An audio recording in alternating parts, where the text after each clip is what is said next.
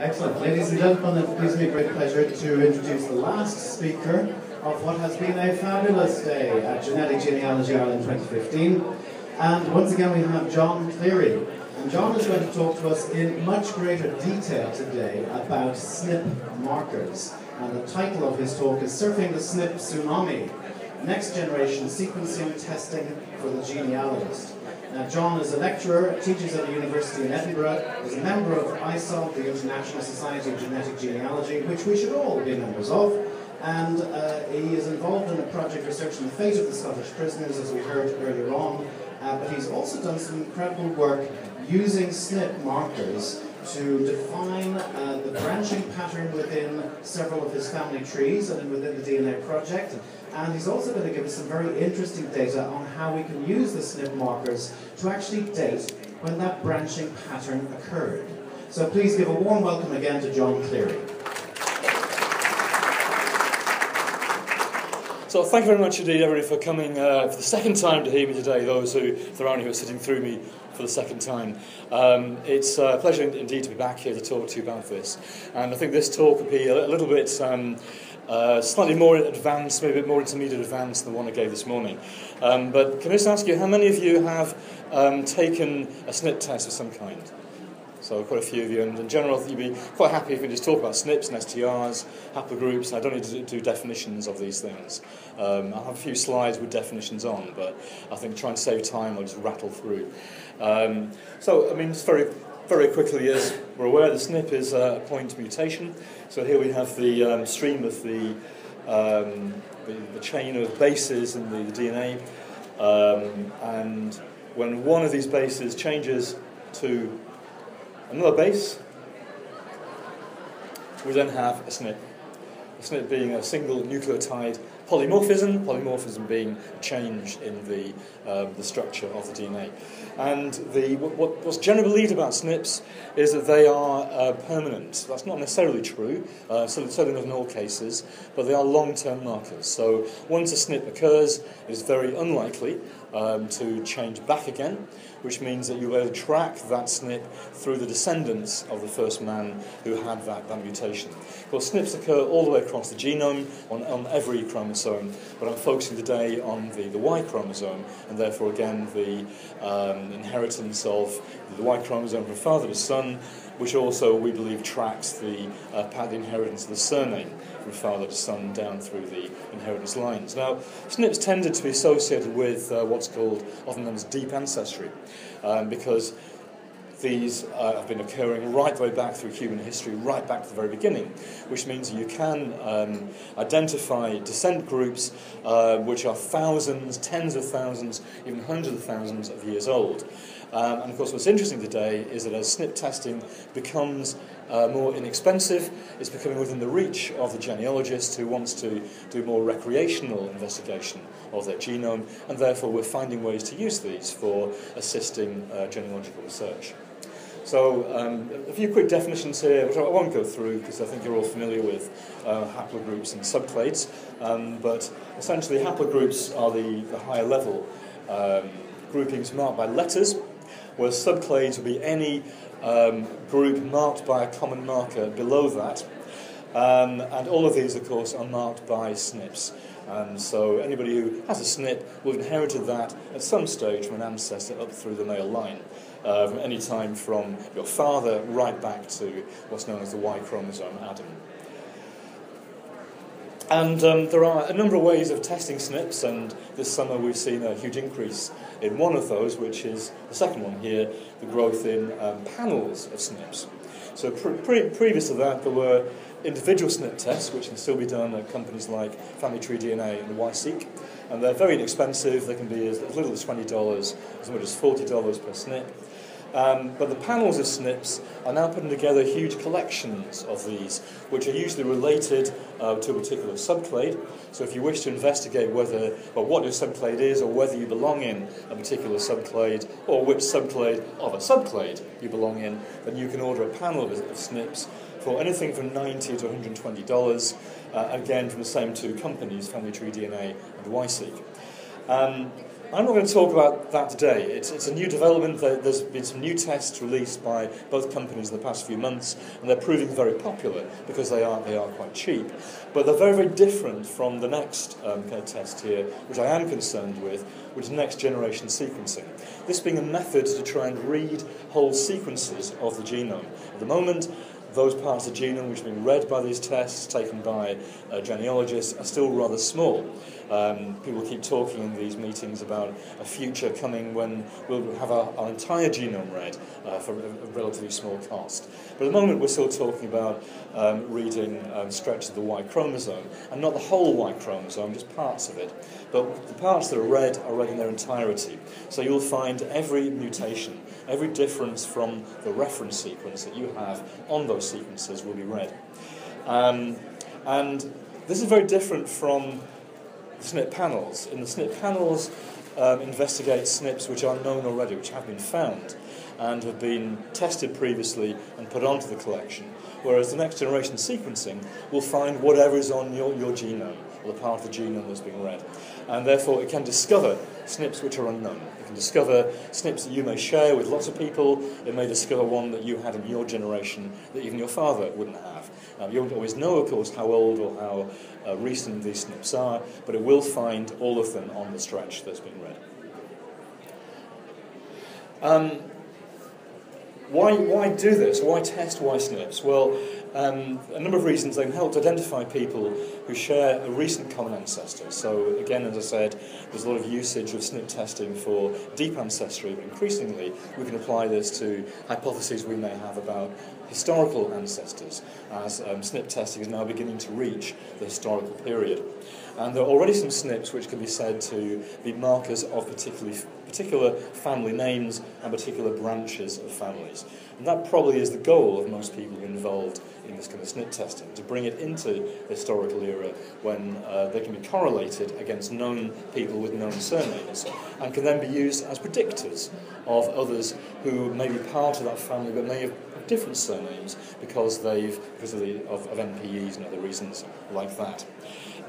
It's important to say that they are still not very cheap relative to other DNA tests, but it can be argued they bring great value for money because they bring all of the SNPs on the stretch being read. They'll discover new SNPs that are not known, cannot be found by any other method, and they also bring along a package of STRs for those who haven't tested up to the maximum level of STRs. So a very common quote is being passed around the field at the moment, and I think it was first said by Mike Walsh, though I've got a feeling he would deny that he actually said it. And the idea of SNPs being the trunk and the branches of the tree, while the STRs are the leaves on the tree. So in the future, STRs will remain important. SNPs, at the moment, at least from the big Y, don't quite have the discrimination we need to tease apart fine branches of family within the last couple of hundred years. So the power that STRs can add to a SNP interpretation will be to work out those fine branches once identified by a SNP that is shared by the branch. So both of these will remain vitally important. Here's a couple of examples of SNPs which can be shown to be family identifying SNPs in the sense that all the people so far found with them share a family name. And these graphics are taken from Alex Williamson's Big Tree, which I'll say a few words about later on. But here we can see a group of McFarlanes here, and this is a very well-researched family, a very active surname project, and each of these little blocks here is indicating SNPs which identify particular branches of McFarlanes. But above here we see these two SNPs, which appear to be BY674, BY675, which are shared by all of these McFarlanes, and so far only by these McFarlanes. Of course, other people may come along eventually with a different surname, having one of these two SNPs. The chances are they might be a non-parental event, if that's the case. But so far we can call this as a McFarlane SNP. Interestingly, they're shared at a higher level, at an older level, this block of SNPs here, and these all seem to be identifying members of the Black family.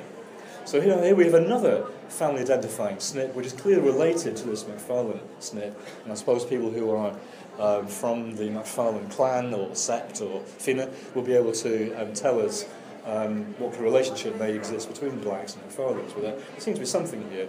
But what interests me is that what we have here are SNPs identifying families. One more example here is from the Maxwell family, and this is from the, again taken from the FGC 5094 page, again of Alex Williamson's big tree, and I'm actually on this page a little bit further along, so I'm very, very distantly related to these Maxwells, very distantly. And what's interesting here is we do have one person who looks like a possible NPE, but clearly these we can say are Maxwell SNPs. But here I think we see something which is illustrative of one of the problems with this kind of research. We want to be very gung-ho about identifying certain SNPs as family identifiers. We have a great long chain of them here that actually goes quite a long way. It's about 20 or more SNPs in this block, which have not been divided, shared so far only by the Maxwells and Leman. And this will go back a long way. This will go back thousands of years, because it takes that long for all these SNPs to appear. Which means we're going back before surnames began. So you have to be careful, I think, in identifying certain SNPs too readily as being identifying a particular surname. It's very likely, I would think, that other people eventually will test with other names who will share some of these. I'm sure the Maxwells and Leman would want that, because that will split the block and bring more structure here. But so far, again, it's reasonable to say, as things stand now, these look like SNPs identifying the Maxwell family. And there's a chain of 6 here, which will probably take us back about 600 years or so, at a rough guess. So, next generation sequencing then is a method for compiling the sequence of a stretch of the genome. Essentially, the genome is smashed up into bits, which are 100 base pairs long, and then these are reassembled by clever software into mapped against the reference sequence and then assembled into a read of the genome sequence for the person being tested. And the advantage is it's fast and cheap, and just to enhance this a little bit more, I have some stills here from my own raw data from my own Big Y test, in which you can see the reads here, and this is actually showing a SNP here, because it's telling us there is a mutation from G in the reference sequence to A in my data here. But what I want to do here is just pull out slightly to show you the reads. Each of these is a chunk of my Y chromosome, which is 100 base pairs in length, which has been read and then reassembled. And you see how there are lots of overlapping segments here. That's how the assembly is done. So that eventually my own genome can be reconstructed. The advantage here being that every read in this position is showing the mutation, so we'd be quite confident that this really is here. And I'll pull out again. You can now see all these 100 base pair reads stacking up. You can see certain positions are read a lot, some positions hardly at all, only one read here, maybe 3 or 4 reads in this position here, and of course some stretches are not read at all, and that's the thing about the Big Y test. It's quite hit or miss in terms of what's being read. You don't get your whole Y chromosome. You don't even get the whole of the so-called readable Y. And some people feel that may be a disadvantage. There's a discussion going online at the moment about how another test offered by another company, which covers the whole of the readable Y, is of superior quality. And that is probably true, but the advantage of this is the cost is less. So you can make a decision about how much of the Y chromosome do you need to be read to get the kind of data you may need to begin to build structure into your tree. And you don't necessarily need to have the whole thing read, particularly if cost is an issue. So here's a comparison of the two big tests, the Big Y family tree DNA and the Y Elite test of the Full Genomes Corporation. This is drawing upon data published in the ISOGG wiki, a very useful source of information. And very recently, the Full Genomes Corporation have introduced a new variant of the test with longer read lengths. So they're reading longer chunks of the DNA. One would think that would lead to more reliability in the decision. I don't know enough about the technology here to know exactly what difference it makes. But I suppose it is a question can be asked now, since the Big Y test is itself about 2 years old. I wonder if there are any similar moves on this side to begin to match the read lengths of the full genome corporation. But a key figure down here is the amount of the readable Y chromosome that is read. Y elite aims to get about 90% of it, and the big Y aims to get about 55%. You might think that's a huge drop in this, and without doubt there probably are key SNPs that are of interest to some researchers that are being missed by the big Y. In fact, the one I mentioned earlier, called FGC 5494, which is a very important branch marker, is not read by the big Y at all. Now, I have that marker, but it's not read in my big Y test, so I had to test elsewhere to find out whether or not I was positive for that marker. Now, I don't regard this as a problem, because I think that when genetic genealogists want to conduct the kind of research project I was talking about this morning, cost matters, and how you distribute the money you may have towards tests also matters. And my own view is the big Y is giving us enough to go on, to make it worthwhile thinking about doing 2 big Y tests on 2 people who may be related, rather than a single full genome test on just one person for a similar amount of money. But other people may have different views about that. The Y chromosome is divided into a number of different regions, some of which are more likely to furnish useful SNPs than others. And the big Y test, family tree DNA, say, is designed to target those regions which are more useful in providing SNPs for family research. It doesn't mean they get them all, but the test is designed to target regions that have a lot of known SNPs that have been discovered beforehand, and where it can be assumed, because of the greater density of known SNPs, there may be greater density of new SNPs, and possibly a greater density of reliable new SNPs as well. So I have a little diagram here of the regions of the Y chromosome, just to give you some idea what we're talking about here. This is drawn in a classic article, Skaletsky and al., who first mapped the regions of the Y chromosome. And straight away you see that about half of the Y chromosome can't be read at all, because it is too repetitive and hasn't been mapped, and therefore when we talk about the readable Y chromosome, we're not talking about this, or this part here, the centromere, or the 2 tips, which recombine with the X chromosome. So these white areas here would be your readable Y chromosome. And these also divide into a number of regions known as the pseudo-autosomal section. Actually, that's the tip at the end, and it recombines. There we are, that's the repetitive area.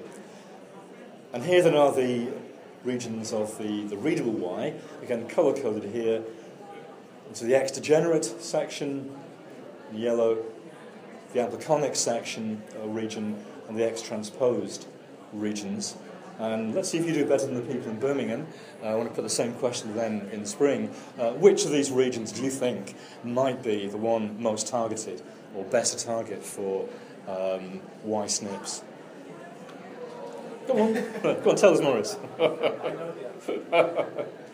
Well, it's, I'm sure many know the answer, and it is in fact the X degenerate region. And again, to simplify things greatly, this would once have been similar to the X chromosome. It doesn't recombine with the X chromosome, and it accumulates mutations over the millennia, and therefore it is degenerated away from the state it was shared with the X chromosome, and therefore that is where you'll find those mutations, the SNPs that we're interested in. The X transposed region is quite similar to the X chromosome. It's therefore very difficult to be certain, if you find a SNP on this stretch, that it is actually on the Y chromosome and not on the X.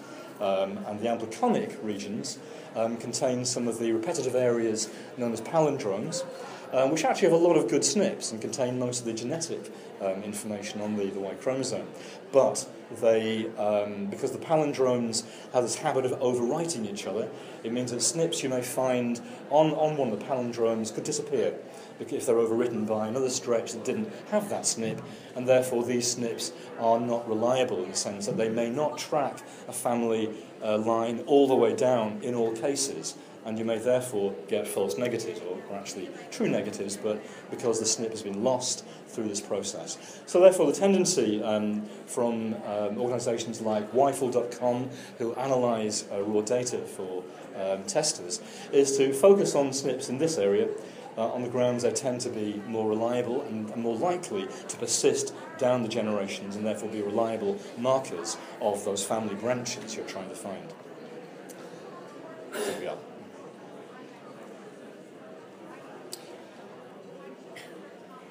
So, how do we go about dealing with this data? I think those of you, how many of you have done the Big Y test amongst you? So quite a few of you. And perhaps you were, I don't know if you were daunted initially by the way in which results reported to you. But there's a lot of data to deal with. And when it comes from family tree DNA, it's not necessarily presented in a way that's very easy to digest. And we do need help. I think it's one of these things we need to go to people who have an expert view. And such people include haplogroup project administrators, who probably are the leading experts on their particular haplogroup and the SNPs within it, but also many skilled enthusiasts who developed software, who developed processes for analysing the raw data files and pulling out the information that is of interest to the testing. And there's not something that is easy to do yourself, but actually you can also do it yourself, and I'll look at how that can be done later. So, I think that if STR testing lent itself to the growth of spreadsheets and big cross tables comparing lots of numbers with each other, I think SNP testing is leading us back towards something very familiar to the genealogists, which is the tree diagram. And again, there are many different varieties of trees being designed by people involved in projects. And I think Maurice is going to tell us tomorrow about trees and their uses in genealogy. But this is one of my favourite trees that's been designed by a man called Alex Williamson, who's put together what he calls the Big Tree. And Jean was talking earlier about the P312 marker as one of the key markers in Western Europe. So Alex is working on the P312 marker and its descendants. And this is the top of his tree, in which we can see the key next level markers, including L21, which will of course be one of the most common markers in Ireland, and other markers along here. And he's building a descent tree of every person who takes a next generation sequencing test and who submits his raw data to Alex. So what we're seeing essentially is something like an embryo tree, great tree of the Y chromosome, potentially. Just going on to the next page. This is the FGC 5494 page. Now, one of the things you've got to grapple with when you come into the world of SNP testing are these awful names. Every single one of them is named with some utterly unmemorable combination of letters and numbers. And in the end, what most people do is remember their own, and the ones that are of immediate relevance to them, and the top-level ones, but forget the rest. And I think the best thing to say is just view them like catalogue numbers, means of looking up in a list or an index to find out what particular SNP it is, where it is located, and so on. So here we have the one that marks the haplogroup that I'm in. There's a haplogroup underneath L21. It didn't feature in the Munster Irish talk yesterday, even though my family is from Munster, though they may not have come from Munster before then, we don't know. As you see, along the bottom here are all the people who tested positive for some line of this, and you'll see the flags will tell us where they're from. There's quite a few Irish flags here, actually. Quite a few English ones over here. Some around here show the Maxwell, here the Maxwells again, some English flags. And round about here is some fellow called Cleary, marked in red.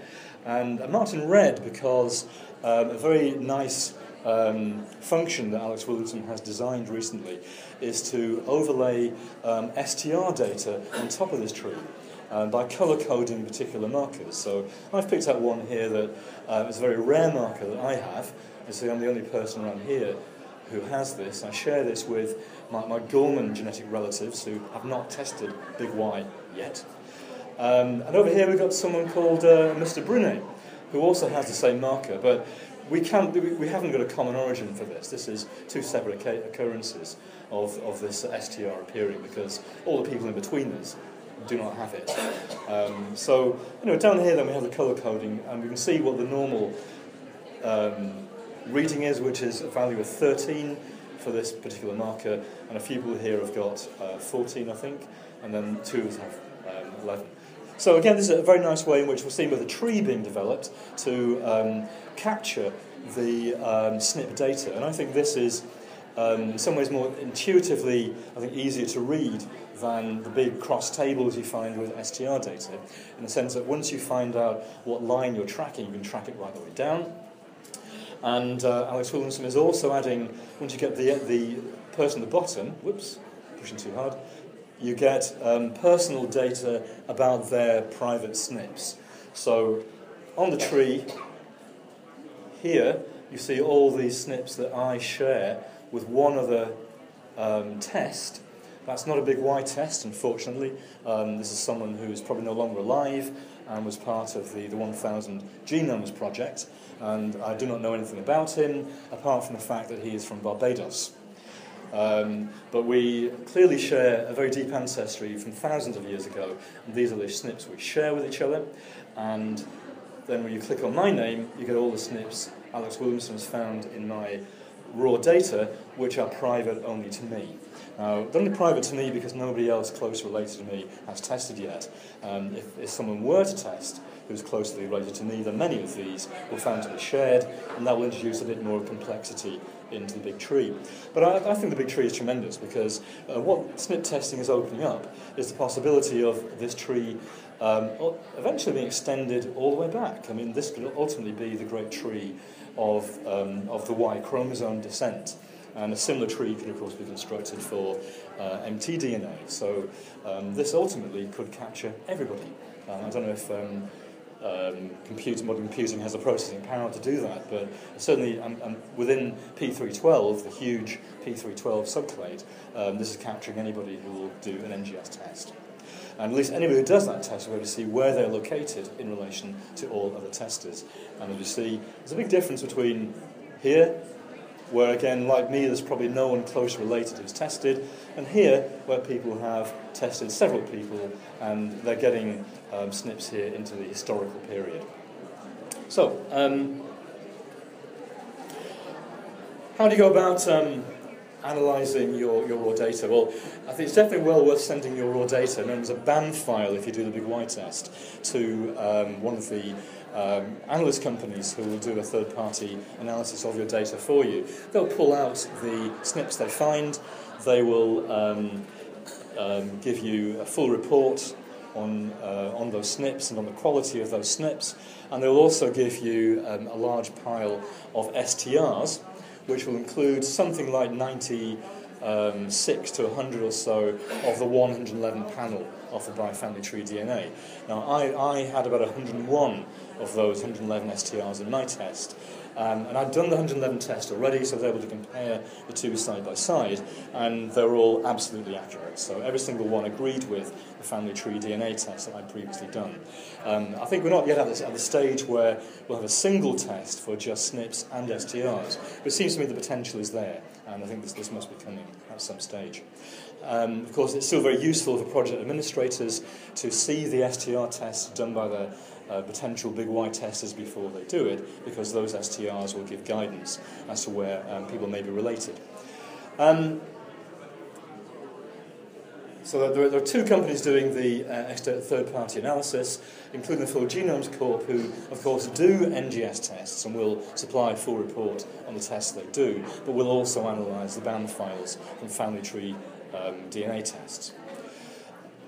And a good example here of how you can use the YFull graphical interface as a BAM file reader. I think it's important that genealogists should have accessed their raw data and a means to read the raw data file they have. And so YFull make it possible by allowing you to browse your own test position by position, seeing what result you have there.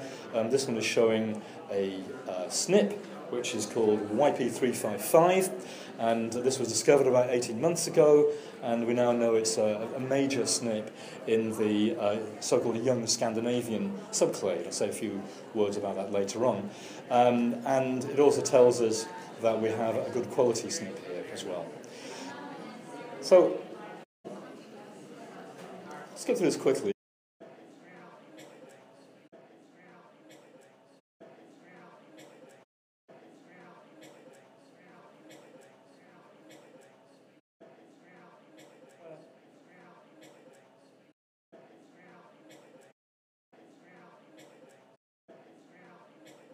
If you're a tester you can actually do a lot of the analysis yourself. And with a colleague in the Cummings surname project, Tim Cummings, we've developed our own approach to taking the family tree DNA list of results and filtering out the chaff and finding the wheat that's useful to the people who are taking tests. So if you get your results from family tree DNA, you get something like this, which you'll see a long list of position numbers and the particular mutation you have, and family tree DNA's own assessment of the quality. It's a very rough and ready assessment of quality, however. And there are other ways of finding raw data of people who match you. So, for example, if someone matches your test, so these are matches to someone by the name of Kemp, who's in the Kemp project I run, we can find out again what their results are by looking at, first of all, which ones they share with the person who matches. So these are matching to the Kemp SNPs, they both share these. And then which ones are unique to the tester, which are not shared with the Kemp tester. So this way you can put together a list of the FTDNA's unique positions from the Big Y test. And then you can go through a filtering process. So this is a spreadsheet we designed which filters out the SNPs, giving us, first of all, any SNP that's already been identified as being shared with other people. And these here are all subclade defining. They're all actually in the YP355 subclade which we're investigating. And these ones then are these SNPs which in this particular test are all positive up to here. So this person has all of these upwards, but then doesn't have these. And in this case, it's rather curious. We think that they don't have these ones, so these ones here are SNPs we want to investigate further and find out why this person doesn't appear to be positive for them. And you can also filter out the SNPs which are known to be not reliable, so various reasons, whether they're palindromic or in repetitive areas, or simply found to repeat many times in many haplogroups. We can get rid of these, and these are all listed as family tree DNA hits, if you like. Most people find they've got around about 130 to 140 novel variants, as they're called, but what you want to do is get that list down to about 10 to 20, which will be the generally good quality ones. So the vast majority of these you will throw out because they've been found and are known to be not particularly useful. So once you've done that, you can then do a consistency check on the ones you've found. This is where YFull, again, we're using to further our research, very useful. We have a very handy function called the group browser. So anybody who shares a particular haplogroup here, R1A, can join this, and you can then search any position and find out whether the testers are positive or negative for it. Here's YP355 again, a very nice clear read, a very clear grouping here who are all positive. That's a subclade, and all the ones who don't have it who are not in that subclade. So a nice clear read there. But you may get a read a bit like this, in which you'll find it's a bit inconsistent, lots of unclear reads. Therefore, this particular position is not going to be a high quality SNP for whatever particular reason. And we can see here that there is, this shows that even the read for individual testers is uncertain. So we would just reject this one and wouldn't take it any further. So what we're doing is winnowing down the list of variants of those which seem to be reliable and consistent. It's not to say that some of these are the ones are not going to be useful at some stage in the future, but at this stage they're inconsistent and are not going to help develop clear branching trees like the one we saw earlier. So very quickly then, a little case study here of how I came to do this. I work on the Kemp project, and I have relatives whose name is Kemp, and we found that a lot of other surnames closely matched them, and we began to investigate these surnames as well. And we labelled this group the Jacks, which stands for Jacobs, Anderson, Cummings, Kemp and Small, and all of these families, with the exception of Jacobs, seem to have some association with the northern part of Ireland. So this seems to be a grouping with a connection with Ireland, no obvious connection with Scotland, despite the fact these may look like plantation names. We haven't found that at all. The Jacobs don't know where they come from. They're all descended from one migrant to the USA from the 17th century. They don't know where he came from, and they'd like to. So we found that this group has some distinctive STR markers, and We also ran them through a few utilities like the McGee utility here, and got some evidence of looking like connection here, and through clustering network diagrams like Philip here. And again, if you look at this one here, we've got other R1A down here, we've got the Scottish Sir Macdonald's family up here, which are not too far away from us. They're also within the L448 subclade, and here then are the Kemps, Jacobs and Cummings. Rather jumbled together, but there's a Jacobs branch. Here is a Kemp branch. They look like they're fairly well-defined family branches, and the Cummings seem to be a bit more all over the place. So, to cut a long story short then, we began to expand this into a much wider analysis of the whole subclade of YP355. And a year ago, I presented, not this, but this diagram to GGI 2014, which was an embryo of what's now turned into this. And so we have a lot more structure in the tree.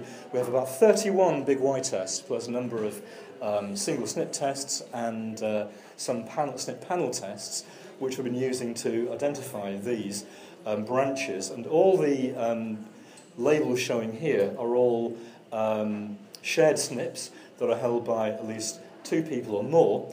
They've all got names because YFool very kindly named them for us, but I don't think having names is particularly important. And what's important is finding whether something is shared by 2 or more people and therefore must represent a pre-branching stage of that family line. So underneath each of these blocks we find branches, and here is the Kemp and Cummings over here, and we have an estimate of dates. So I'm not actually going to go too much into dating because it's very complicated, and I think it's unclear as well. So we have a very, very rough estimates of what the dating of these splits may be. And we imagine from those diagrams I showed you earlier that Kemp, Cummings, etc.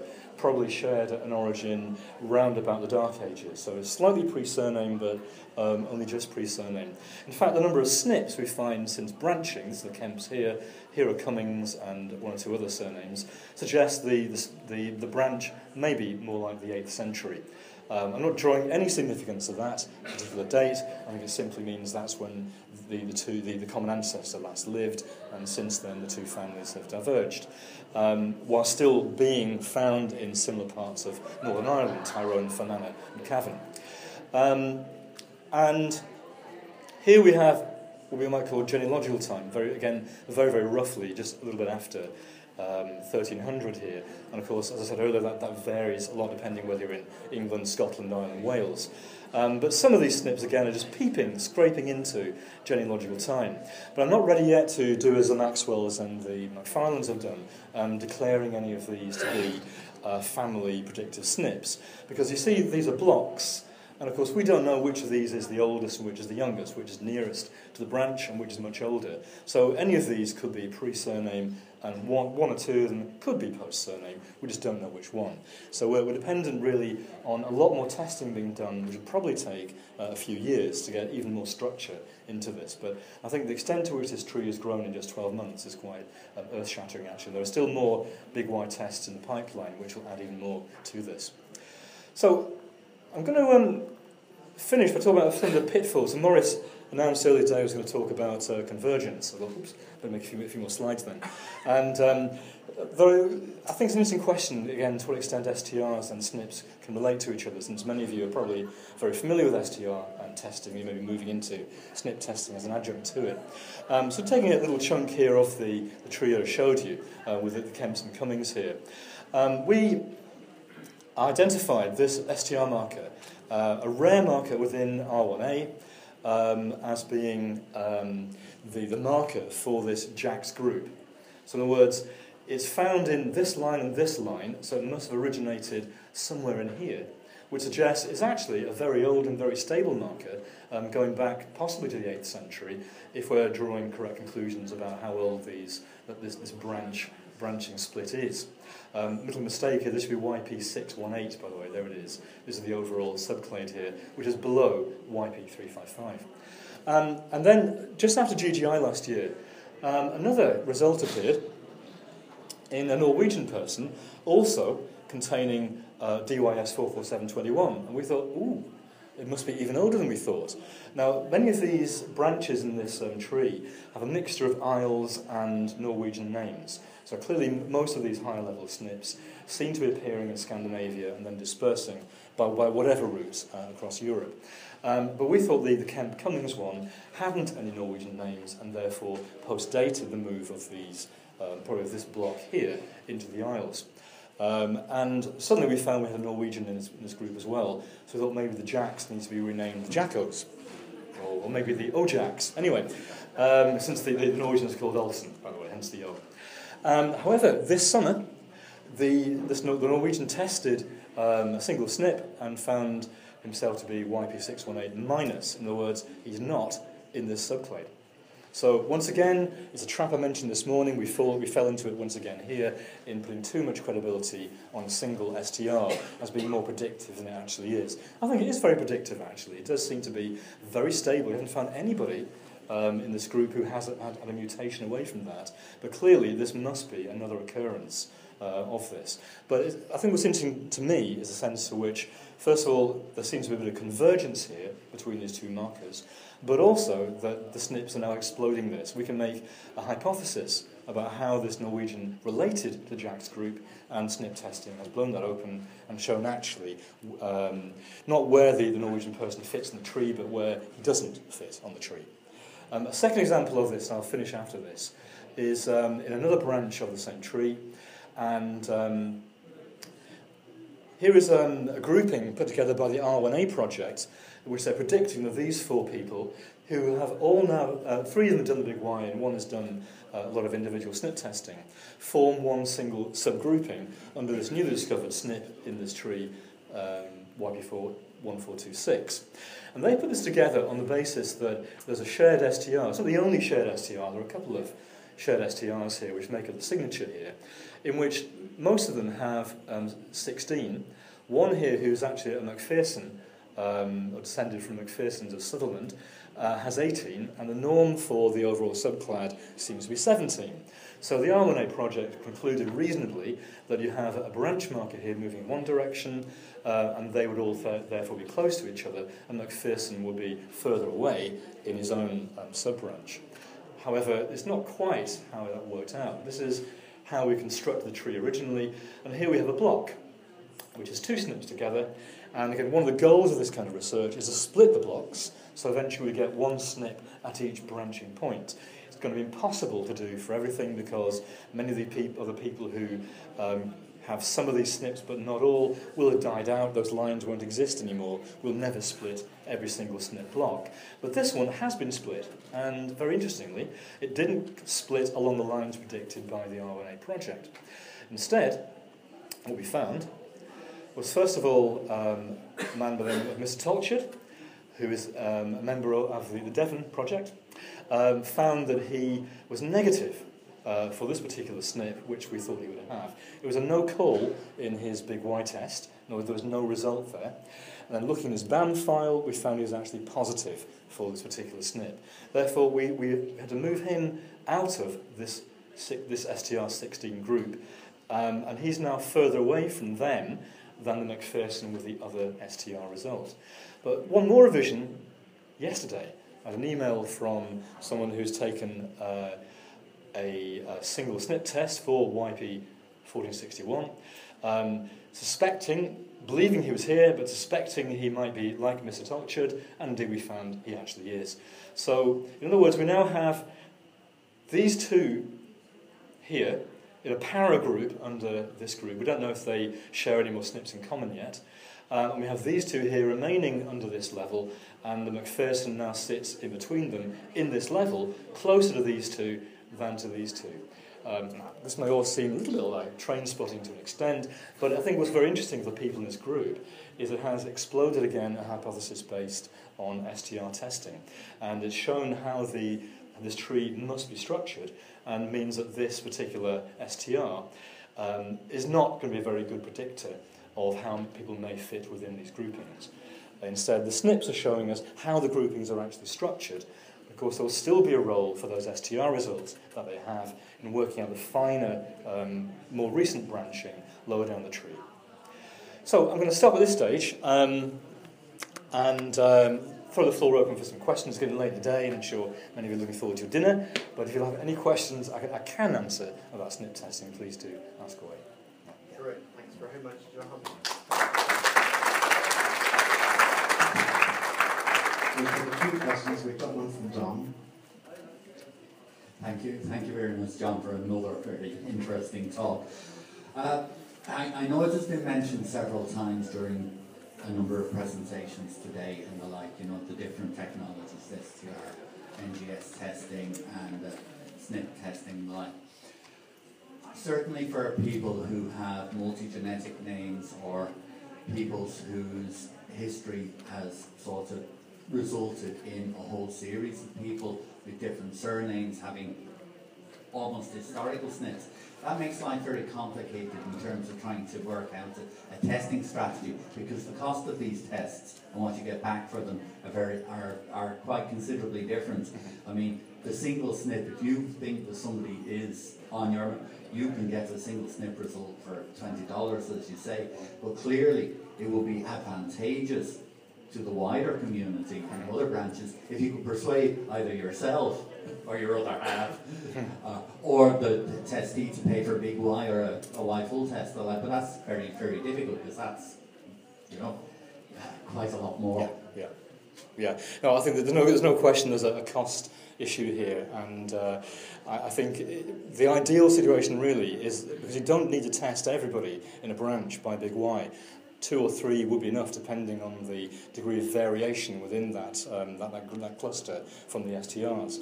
So I think you could club together, and if everybody in a group of 10 chips in $10, then sorry, not $10 or $50, then you'd be able to cover a big Y. $10 is optimistic, but I think people don't tend to do that. So I think most big Ys are funded by people who are paying for themselves, and they are contributing a huge basis of knowledge. I mean, the SNP panel tests, which now are much more a low-cost option for people to test their SNPs, are based on the research from the big Y. Without the big Y, these SNP panels would not be possible.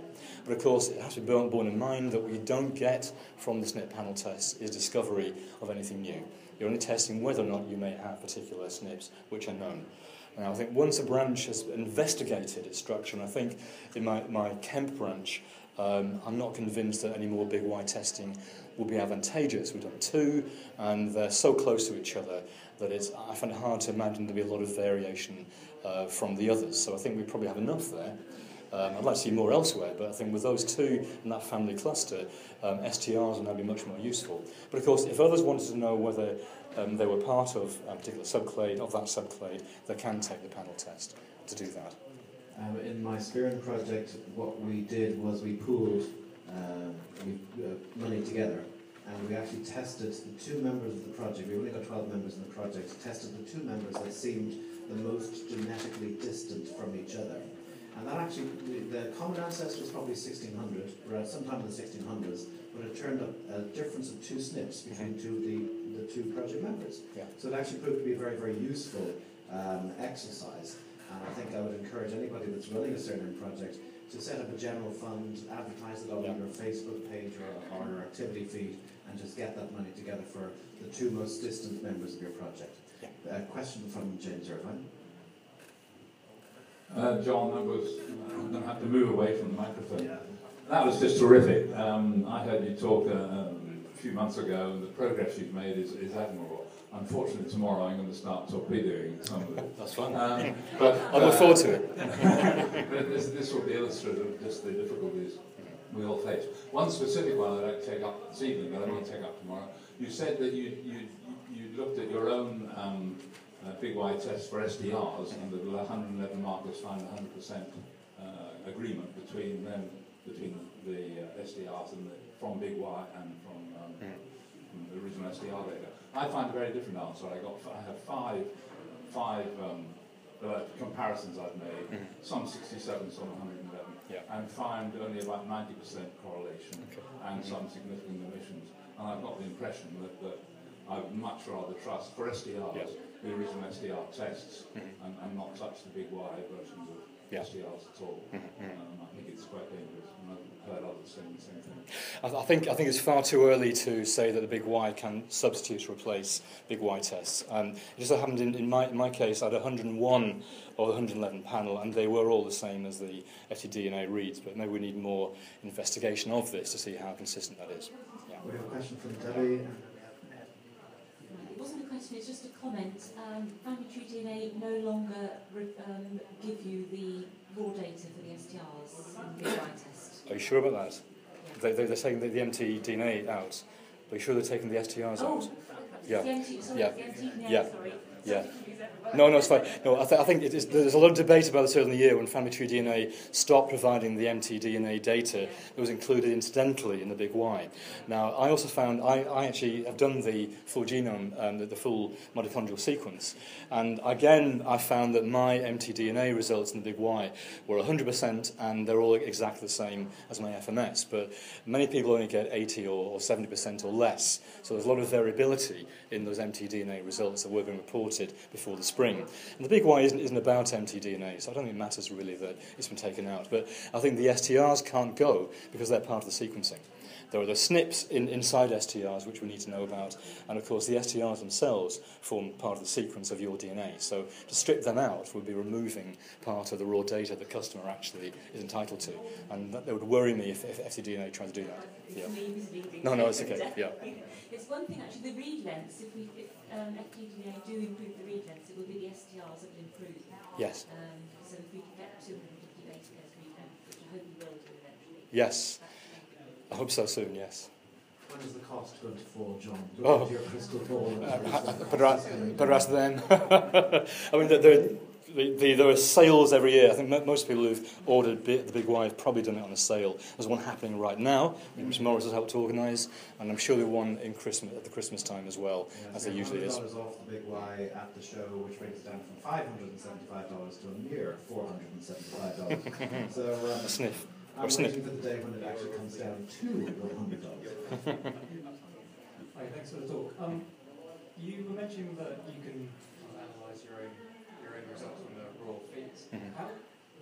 How accessible is that to kind of the enthusiasts? Yes, it's a completely different world from what I live in. Yes, I think Jim's going to answer here as well, but actually I think not especially accessible, but I think what you have, if you've done the FTDNA Big Y test, is you have a list of novel variants, and you can work from that.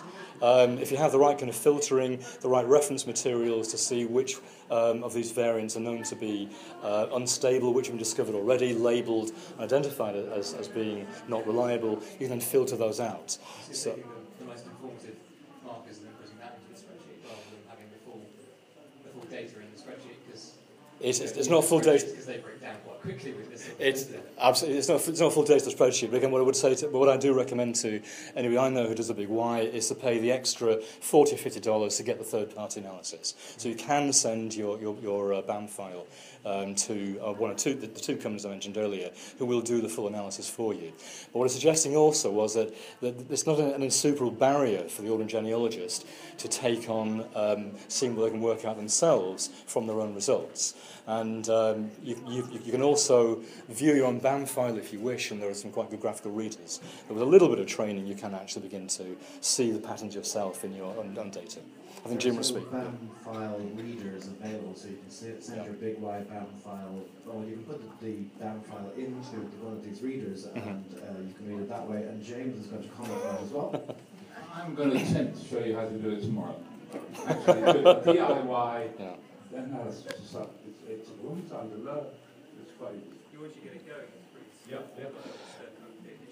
Can I say, we're not doing the kind of analysis which you would be doing.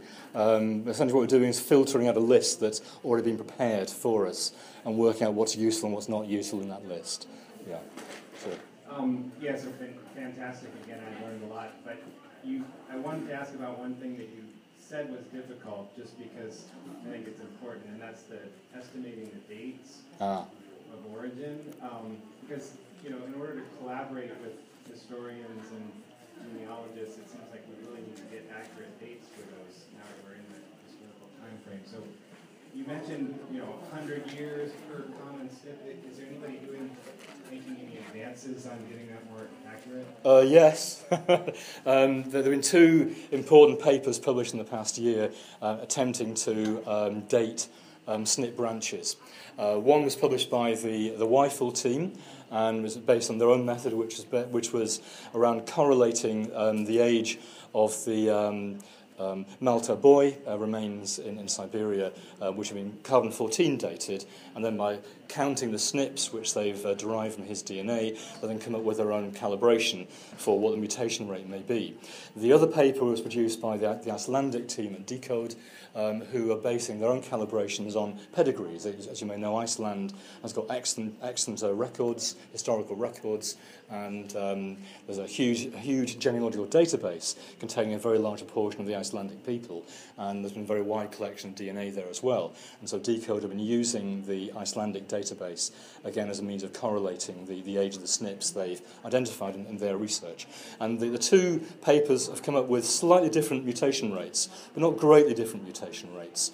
And so, as a rough rule of thumb, from that, people are now talking about roughly 150 or 160 years per SNP from the big Y.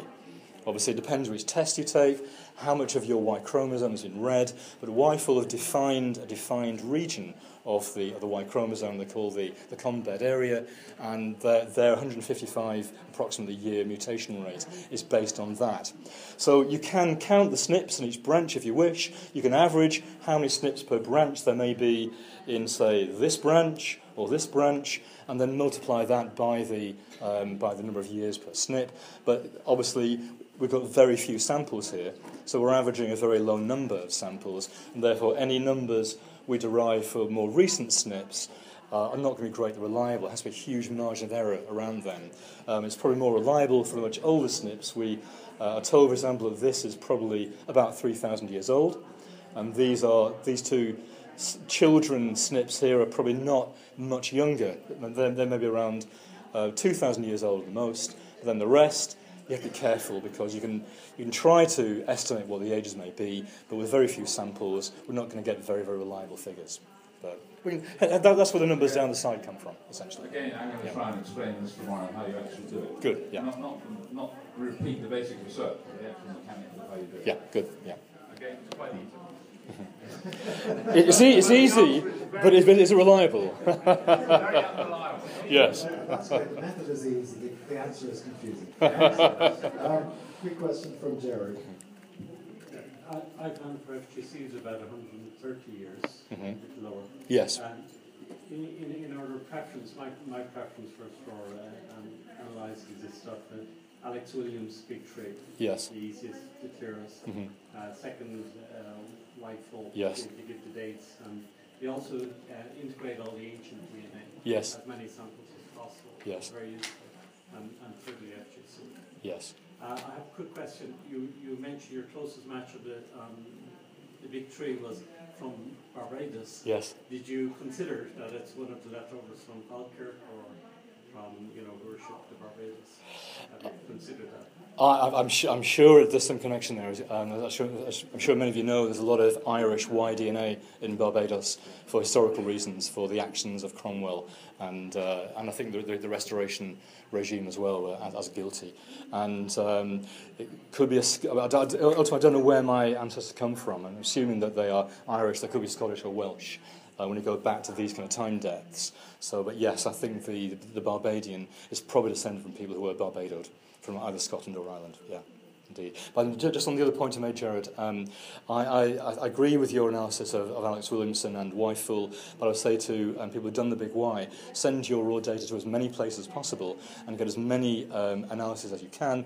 He's shaking his head, but I would say do it, because the differences can be instructive and illuminating. So I sent mine to both Alex Williamson and Weifel, and there were slightly different analyses from both, which, I can use in my research. So, yeah, we agree on that. I've done the same with the Gleason DNA project, which I'll be talking about tomorrow. Again, looking at it from a slightly different perspective, I want to try and reconstruct the branching pattern within my Gleason family tree. Of the 13 members in the project, 6 of them have done the big Y test, and that's almost 50% of people in the recent DNA project have done the big Y test. 2 of them are actually brothers, and they have different SNPs compared to each other. Interesting. So this is cutting edge science, John.